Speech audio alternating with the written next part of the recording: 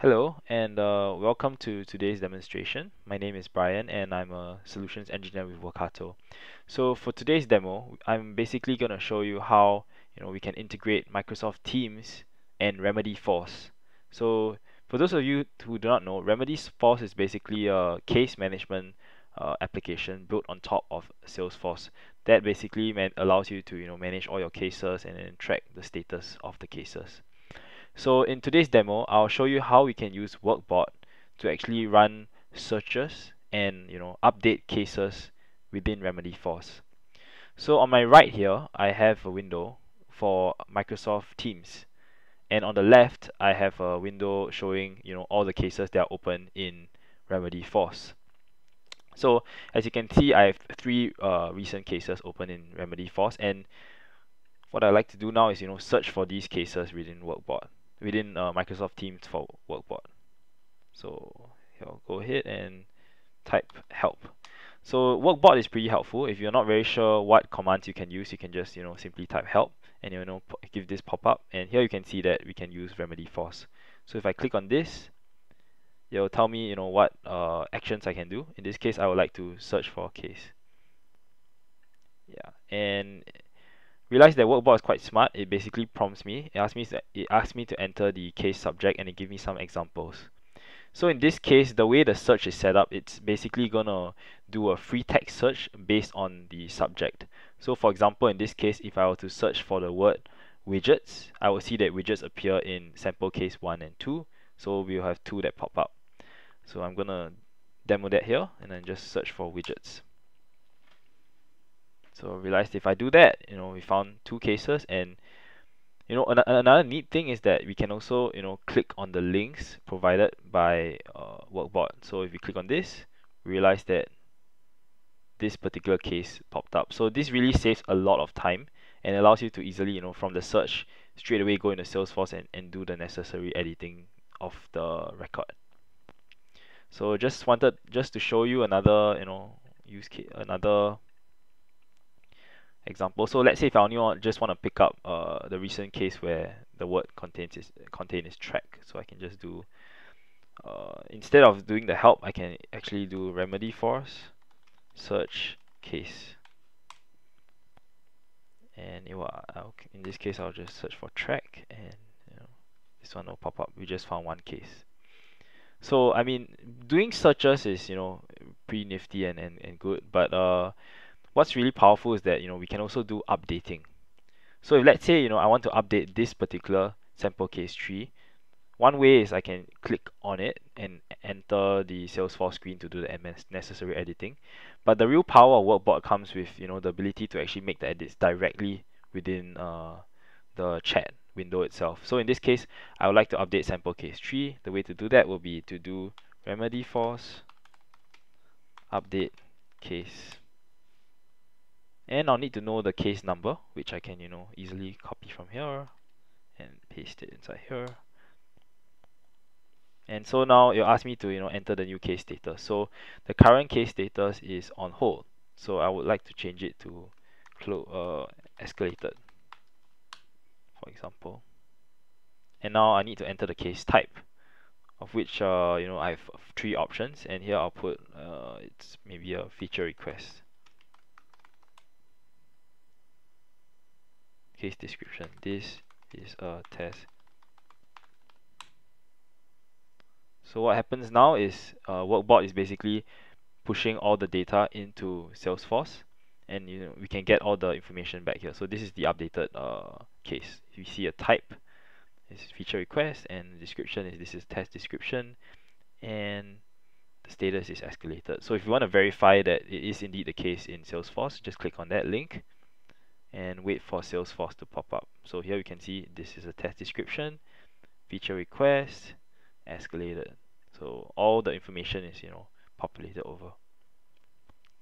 So in the next part of this demonstration, I'm going to show you how easy it is to actually go ahead and build this recipe within Workato. So the first recipe I'm going to go through is basically the searching for cases in RemedyForce. Okay, before we begin, we really need to understand how what is a recipe, right? So basically in Workato, recipes are integration workflows which contain steps. So here, as each row for each row, I have a step, and in each step, the steps can be either searching, or we can basically do any kind of CRUD operations on the target applications. So the next two things that I'd like you to know about is basically triggers and actions. So triggers are basically Workato listening for events happening in your target application. So in this case, we are listening for new commands in Microsoft Teams Workbot. So whenever we type something here, that basically creates a trigger trigger something in Workato, and that creates a job. And that job will actually be processed by Workato in the form of actions. So what exactly are actions then? Actions are basically steps in a recipe, and these steps basically allow you to do create, read, update, or even delete operations on your target application. So as you can see here in the very first action, I have read operation to search for cases using a so-called query in Salesforce. So alright, I'll now briefly go through what this recipe does. So this recipe, if I open the trigger, I'll see that the command is for searching. So earlier when I did the search, it basically was triggered by this command, and the target application is RemedyForce on the case document. So as you can see in Workato here, we have a pretty easy to use interface. There's really no code required. Everything can just be done in the graphical user interface. And in fact, these what we have here are data fields. And instead of just typing data fields here, we can actually drag and drop data fields in. So in this case, for example, if we want to look at the search, for example here, currently we are searching for cases in Salesforce using this particular so-called query. If you can see here, the case subject that I'm using is basically from the previous action where the user typed in something in Workbot. So Workato is basically listening for the event and extracting the case subject, which we typed in the Microsoft Teams window, and it's using it within the so-called search query. So you can see it's really easy. You can just drag and drop into the data fields here. All right. So first step for this recipe will be to search for cases, and then as you can see here, we have this if statement. So Workato is pretty nifty. We have this conditional action. So this allows us to do your traditional if else statement. So in this case, if we are searching for cases in Salesforce and the list size is greater than 0, that means we found something. Then we basically want to post a command to Microsoft Teams to let the user know that we found something, and then finally return all the objects that were found by the so-called query. And then here we have some error handling here. So for example, if the list does not contain anything, that means we have not found any data from Salesforce, then we just want to let the user know that, hey, there was no case found. So that's it for the searching recipe, right? And I would like to move on to the update case. So here I have another recipe that actually allows us to do the updating. So similar to the search case, we start off with a Microsoft Teams Workbot command, but in this case, the command is update, and it's not search. So we basically search for the case in Salesforce to see whether the case that the user specified actually exists, and if it exists, we want to go ahead and update it. So I previously showed you how we can drag and drop data fields into the data fields. Another cool feature is that we can use this thing called formula mode.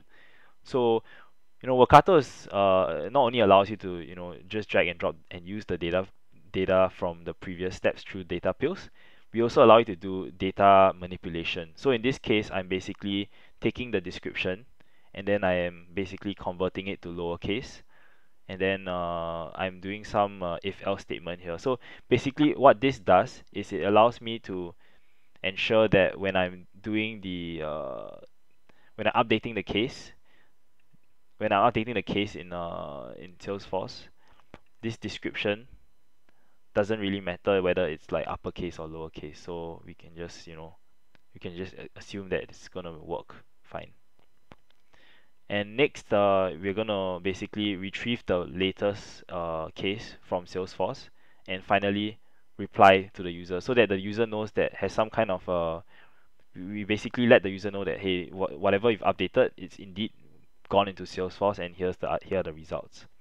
And so in the last one, we have some error handling. So if we don't find any cases, we're just gonna reply you and say that no case was found. So at least the user gets some kind of response and it's not hanging. Uh, all right, so these are the two recipes that we created for the this demo. I mean, if you are not able to grasp all the concepts through this video, don't worry, I'll be adding the links to both the recipes in the video link, so it'll be easy for you to search and look through in your free time. Uh, Hope you have a great day, and thank you for your patience. Goodbye.